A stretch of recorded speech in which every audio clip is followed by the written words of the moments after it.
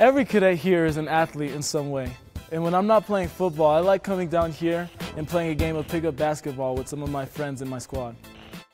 In addition to basketball, there are tons of intramural sports that go on here. We have a boxing gym right next door, a pool right behind those walls. We have outdoor tennis courts, outdoor basketball courts. You name it, we got it.